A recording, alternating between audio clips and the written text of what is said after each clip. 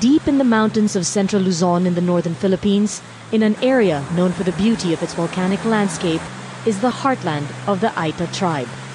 The Aeta have been in the Philippines for more than 30,000 years.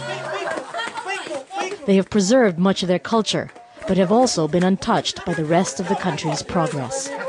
Suffering from malnutrition, many without permanent homes and a lack of basic services, the Aeta have long been the poorest group in the country.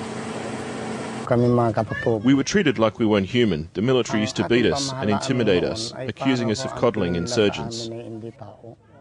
Tribal Chief Oscar Rivera says all that changed when a bill was passed recognizing the rights of indigenous people 10 years ago. From then, the Aeta launched a campaign to win rights back over their ancestral land. Truth is, we went through much hardship, but we didn't feel we had to have an armed struggle to regain our ancestral land. Instead, we dialogued. Endless dialogue with the government, and they listened. Over 500,000 hectares of land has been returned to the Aeta tribe as part of their ancestral domain. Now this here is prime property that now belongs to the tribe, and they have decided to not sell it on. Any development that takes place on ancestral domain land will have to first go through the tribal chiefs. Their ancestral domain is now prime property, lying in the middle of a new industrial zone being developed by the government. Foreign investment is pouring in, and the Aeta can claim a share of the pie. Talagang yung total empowerment. Our goal is to give total empowerment over their ancestral domain.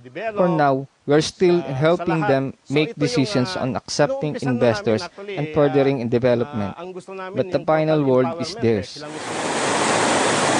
Developments like this resort are now springing up on Aeta land, many of them also employing members of the tribe. They say they know there is still much to do before they can reap rewards, but they're willing to take it one step at a time. We are not selling our land, and we have no plans to seek autonomy from the government.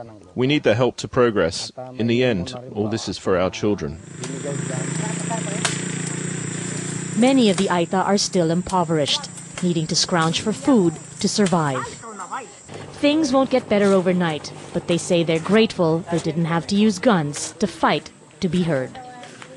Margo Ortigas, Al Jazeera, Central Luzon, the Philippines.